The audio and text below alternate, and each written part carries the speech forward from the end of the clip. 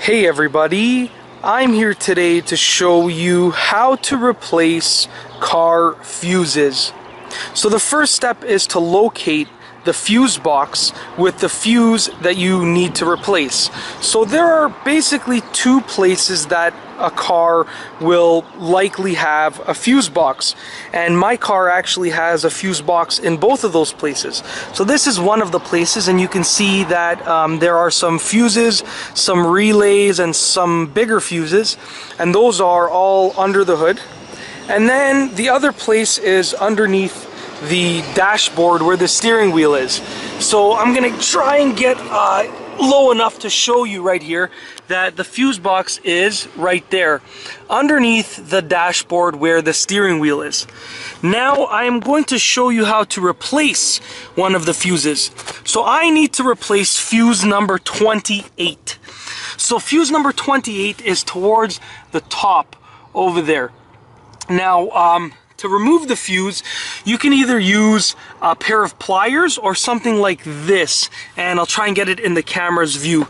This is called the fuse puller, and this actually was found in the fuse box underneath the hood. So to pull the fuse out, you just have to get the fuse puller or the pair of pliers around the fuse, just like that.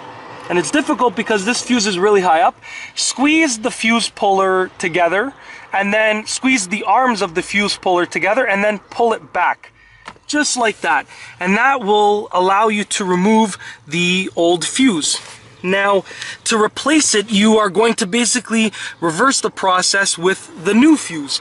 So now I have seen that this fuse is blown because the inner portion, the metal inner portion, has been broken apart, and I'm going to replace it with this fuse right here, which has not been blown because it is a brand new fuse, and I hope that the camera can catch this, but the inner metal portion has not been broken apart. It is one piece.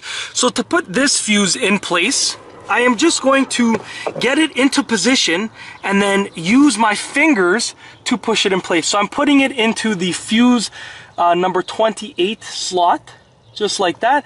Then all I have to do is use my finger, I'm using my thumb, and I'm going to put some pressure and push it in place, just like that.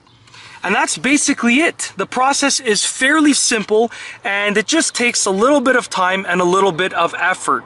But I have shown you throughout this video how to replace car fuses. It is definitely easy to do, and if you follow the instructions in this video, you'll be good to go. And that's all I have for you today. Thanks for watching.